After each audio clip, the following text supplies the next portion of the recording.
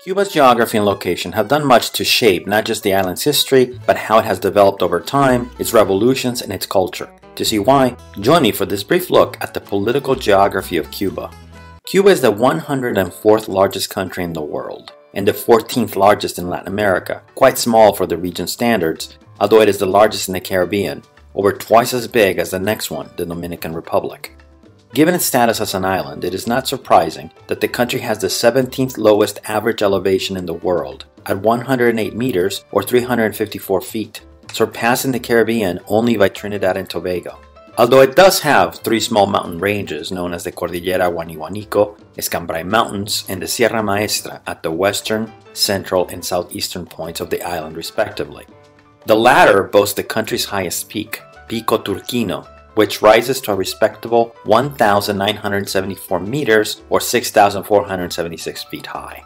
It is also not surprising that Cuba is hot, with an average temperature of 28 degrees Celsius in the summer and 23 degrees Celsius in the winter, and its climate varies little as the vast majority of the island has tropical savanna conditions, meaning that in effect, Cuba only has two seasons, the dry one roughly from November to April, and the rainy one from May to October.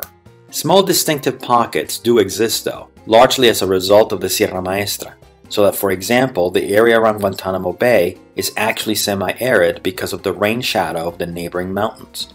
These conditions also mean that fauna or flora endemic or common to the island, like the national bird, the tocororo, or the national fruit, the mamey, are not confined to any particular spot in the country, but live and grow throughout. Cuba is the 10th Latin American country with the most people, with over 11 million inhabitants, just below Guatemala's 16 million. Relatively speaking, this is a densely populated country with 102 people per square mile, although this is quite low for Caribbean standards, where all the other major countries surpass it. Haiti, for example, has quadrupled the density at 423 people per square mile. Nearly 20% of those people live in Havana, which is by far the largest and most important city in the country.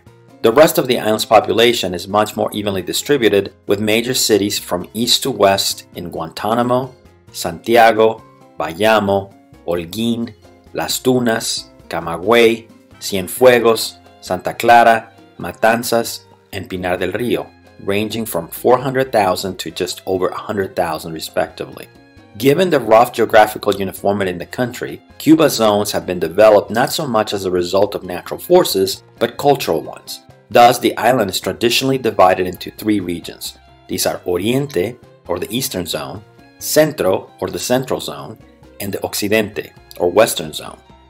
Oriente is the smallest of the three, but has played a disproportionate role in Cuban and even world history. It was here, for example, that the Spanish first began settling the island, establishing the first European village at Baracoa in 1512 and later Bayamo in 1513. It was also here that some of the most important Spanish expeditions ever departed from. Hernán Cortés on his way to conquer Mexico in 1518 and Hernando de Soto on his way to Florida in 1538. Of course, its strategic importance made it a juicy target for pirates and other European powers, so its main city, Santiago, was plundered several times, including in 1553 by the French and 1603 by the English. This prompted the Spanish to build a fortress around the bay, the Castillo de San Pedro de la Roca, a UNESCO heritage site you can still visit today.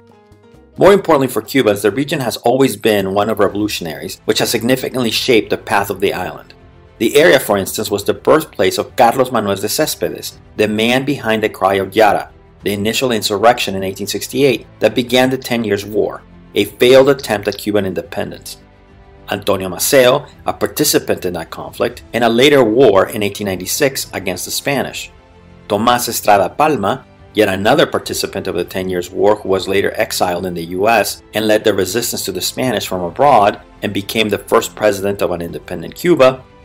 Vilma Espín, one of the early revolutionaries against Batista, and Reinaldo Arenas, a gay poet and novelist who originally supported the revolution but later became a dissident once the government started persecuting people in the 60s and 70s. Most famously though, it was here that Fidel Castro was born in 1926 at a sugar plantation in Biran, about 1 hour and 45 minutes north of Santiago. Thus, not surprisingly, many key moments in the history of Cuba occurred in Oriente, including the creation of the national anthem, La Bayamesa, first played after a victory for the Cuban rebels near Bayamo in 1868, as well as multiple other crucial battles during the Cuban War of Independence and the Spanish-American War, such as the Battle of Dos Rios in May 1895, where José Martí was killed, or the Battle of San Juan Hill, just outside of Santiago in July 1898. Likewise, it was here that Fidel Castro first challenged the Batista government with his attack on the Moncada Barracks, a military garrison in Santiago, in July 1953, which ultimately failed. But most importantly for modern Cuba, it was Oriente where Fidel and his men first began the Cuban Revolution when they landed near Cabo Cruz in 1956. Today, this site is part of a national park and features the most pristine and impressive coastal cliffs bordering the western Atlantic. As it happens, this is hardly the only impressive national park in the area. Just north, there is the Alejandro de Humboldt National Park, an area whose protection began to be laid out in the 1960s and is named after the German naturalist credited as the father of ecology who visited the island in 1800 and 1801. The park is extremely high in biological diversity and full of endemic species, including the almiki, a shrew-like animal, the catay, a kind of parrot, and plants like the nisperillo and a type of palm, the Dracaena cubensis. Culturally, the region is also unique compared to the rest of the island. That is because various waves of immigrants from the wider Antilles, as well as access to the influence of the Eastern Caribbean through its various ports, combined with the pre-existing mestizo society and especially Afro-Cuban culture to form its own distinct mix. This has led to the creation of classic genres including trova and bolero, romantic types of music with roots in the late 19th century, which were embraced by the rest of Latin America in the 20th. Another example is the son cubano, a type of music with a more obvious blend of Spanish and African traditions, best known for its emblematic clave rhythm, a characteristic that would later be the basis for the development of salsa in the 20th century. Because of that, Oriente is known for its pioneer musicians like Sindo Garay, one of the most prolific of the trova composers, and two you might be more familiar with because of their participation in the Buena Vista Social Club, Compay Segundo and Ibrahim Ferrer. Today, probably the best place to see all of this in a single place is at Santiago's Carnival, the biggest festival in Cuba and one of the oldest in Latin America. Next is El Centro, or Central Zone. The region had 3 of the 7 original villages the Spanish founded in the island, Camagüey, Trinidad, and Santi Spiritus, all established in 1514. And although the region sometimes gets overlooked by Cuban history buffs compared to the other 2, El Centro contributed a number of key historical figures. The first is Ignacio Agramonte, perhaps the most radical figure of the 10 Years' War against the Spanish, who became known for his military feats. Another is Domitila García Coronado, considered to be the first female journalist in the country who did much to spread the Cuban patriots' messages and was a pioneer in advocating for women's rights. Finally, there's Gerardo Machado, a dominant figure in the Cuban politics of the early 20th century, who was also the first person in the island to be removed by a coup. There are also several crucial historical events that happened here. Beyond the number of battles in the war against the Spanish, it was here at Guaymaro that in 1869 the first Cuban constitution was written, the first document to abolish slavery in the island, and officially adopted the country's first flag. There were also 2 key developments that shaped modern Cuba. The first was the decisive military engagement of the Cuban Revolution, the Battle of Santa Clara, where Che famously derailed a train full of troops and supplies sent by Batista, and later, in combination with Camilo Cienfuegos, took the city, prompting Batista to leave the island about 12 hours later. Decades afterwards, Che would be entombed in a giant mausoleum in the city as a celebration of this triumph. The second event of note was the so-called Uber Matos affair, a situation where the provincial government of Camagüey, one of the original Cuban revolutionaries, criticized the communist turn the revolution was taking, which prompted Fidel to crack down and have Uber Matos arrested at Camagüey on October 21, 1959 by Camilo Cienfuegos. Matos was then immediately sent to prison in Havana. 8 days later, when Cienfuegos himself also tried to fly back to the capital, his plane disappeared, leaving behind one of the greatest mysteries in Cuban history. And thus, in one fell swoop, Fidel Castro was able to neutralize his main opposition, leading to his uncontested personal command of the island for the rest of his life.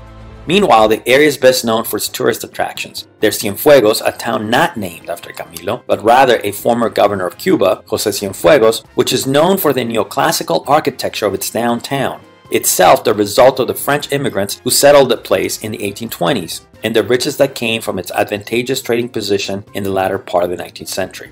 Then there's Santi Spiritus, a pleasant colonial town featuring the Yayabo Bridge and the Colonial Art Museum, housed in the mansion of a rich family that fled Cuba after Fidel's revolution, the Villa Iznaga clan. Further west, nestled between it and Cienfuegos, lies Cuba's best preserved colonial town of all, Trinidad, the result of fortunes made from sugar in the nearby Valle de los Ingenios, the center of sugar production in Cuba from the 18th to the 19th century. Finally, for those more interested in nature, there's the largest coral reef in the Americas, second only to Australia's Great Barrier Reef, in the nearby Playa de Santa Lucia. Meanwhile, the region has also contributed to the country's cultural scene. People like Nicolás Guillén, Cuba's national poet, famous for the Afro-Cuban themes in his work, as well as Antonio Machín, the first Cuban person to sell 1 million records for his version of El Manicero, or peanut vendor. But perhaps the best-known person was Benny Moré, El Bárbaro del Ritmo, a band leader and songwriter notorious for his mastery of the various Cuban musical genres during his lifetime, and his most famous song, the Mambo Bonito y Sabroso, released in 1951. Finally, there's Occidente, the western part of the island. The region has been the center of power in Cuba ever since the capital was moved from Santiago to Havana in 1607, as a result of Spanish conquests in Mexico and Peru, and the more favorable ocean winds, which made the port one of the central stopping points of the gold galleons on their way back to Europe. This long hegemony, as the island's most important city, has left a very clear imprint on its landscape, from the various Spanish fortresses guarding its bay, like La Cabaña, La Fuerza, El Morro, and El Castillo, the last three of which are in Havana's coat of arms, to the iconic parts of the city which usually represent Cuba to the world, like Old Havana, El Capitolio, the Plaza of the Revolution, and of course the Malecón. The city even has a place from a non-Cuban, which nonetheless holds global fascination, Ernest Hemingway's house in the city, Finca La Vigía. Given this pattern, it is not surprising that the most well-known Cubans around the world also hail from here, including people like José Martí, Andy Garcia, and José Canseco, as well as the three most famous women by far, Omara Portuondo, Celia Cruz, and Gloria Estefan, all musicians. Nor is the notoriety limited to people. This region also has the most famous resort in the country, Paradero, a beach that has been attracting tourists since at least the 1870s and has had all sorts of celebrities visit, including Al Capone, and three other things that Cuba is known for: Cuban cigars, the tobacco for which comes from Pinar del Rio, but are usually manufactured in Havana, and the country's national cocktails, the mojito and the rum and coke, both created in Havana at the beginning of the 20th century, although the exact story of how this happened is contested. Another important aspect of Occidente is that it has been one of the epicenters of Afro-Cuban culture in the island. It was here, for instance, that the two largest slave rebellions in Cuba occurred, one led by José Antonio Aponte near Havana in 1825 and one by La Negra Carlota in 1843. Both failed, but Afro-Cuban culture would thrive. This is especially true in Matanzas, which produced La Sonora Matancera, the single most influential Cuban band in history, as they were pioneers in spreading Cuban music to the world, and Pérez Prado, the most prolific composer of mambos, including probably every single one you have ever heard, like Mambo No. 5. That Pérez Prado was able to do this at all was because he came from this rich musical area in Occidente, which had already produced cha-cha-cha, rumba, and danzón, all stemming from the strong Afro-Cuban tradition. Much later, in the late 1980s, a new generation would produce yet another genre, timba, a variation of salsa usually attributed to NG La Banda. Cuba is divided into 15 provinces, which are further split into 168 municipalities. This is a relatively new development, as throughout most of its history the island was divided into a mere 6: Pinar del Rio, La Habana, Matanzas, Santa Clara, Camagüey, and Oriente. Given Cuba's political structure, a single-party system that has 0 federal elements, they have little significance beyond their administrative status, but if the regime ever opens up, they might very well in the future. Thus, we conclude our trip across the Cuban landscape, a fascinating country that I hope you can all visit someday.